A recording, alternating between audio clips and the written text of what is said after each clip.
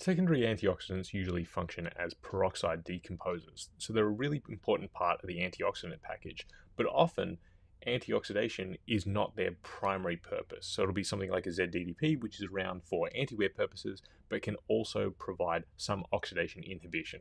How does it exactly do that? Let's get into it.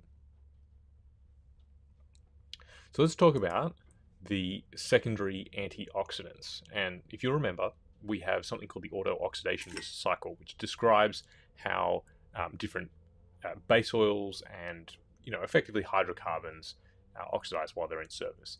Now, we can try and inhibit oxidation by attacking different parts of the problem. So, for example, we could try to prevent the initial formation of free radicals. Now, free radicals are usually formed by excessive heat or temperature, electrostatic discharge, maybe it's nuclear radiation, something like that. And so by preventing that, we can prevent the formation of a free radical in the first place. One of the other ways that we can do it is to prevent contact with oxygen. So we can do things like reducing the amount of entrained air in our system, right? That'll reduce our exposure to oxygen. We can do nitrogen blanketing as an example. So there are all these kinds of things that we can do to reduce the initial stages of the auto-oxidation cycle. Then beyond that, we have primary antioxidants whose main function is to intercept most of these other radicals.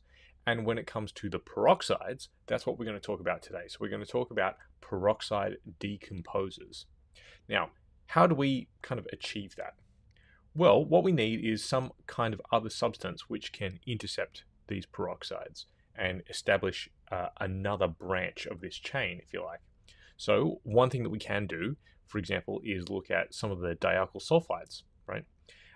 So the way that they function is primarily to take on one of the oxygens and form a bond with it. And this is a hydro peroxide being converted to a dialkyl sulfoxide, right? Now, the problem with that is that it is generally not all that stable, and it generates a sulfenic acid from the sulfoxide if there is a bit of heat. So generally we get a further decomposition of that molecule. Now, if we have another peroxide come into the picture, we can also decompose that as well. So we can usually decompose two of those peroxides. So that's one of the ways in which some of these sulfur-based secondary antioxidants can work. But along with sulfur-based molecules, we also have phosphorus molecules as well as sulfur phosphorus compounds, right? And of course, you'd be familiar with this molecule, which is ZDDP, which contains phosphorus and it also contains sulfur. Now, that's one of the things that makes it such an effective anti-wear agent, right? We know from the anti-wear video that phosphorus and sulfur play key components in laying down that anti-wear film and interacting with the metal surface.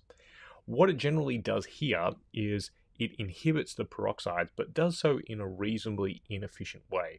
So generally what we need is 4 of these molecules for every 1 peroxide that we're trying to decompose. Those will generally break apart, so and then it will kind of surround the oxygen. And what you can see is it is pretty inefficient, right? So we have 4 zinc dialkyl dithiophosphate molecules to just inhibit 1 peroxide. And so that's why we would call it sort of like a secondary antioxidant, because its primary function is, of course, to lay down an anti-wear film, but it has synergistic effects with the other antioxidant additives. Right, that's been a really quick one today, but hopefully that gives you a little bit of an explanation as to why ZDDP and maybe other EP-style additives can also have an effect on the oxidation properties of an oil.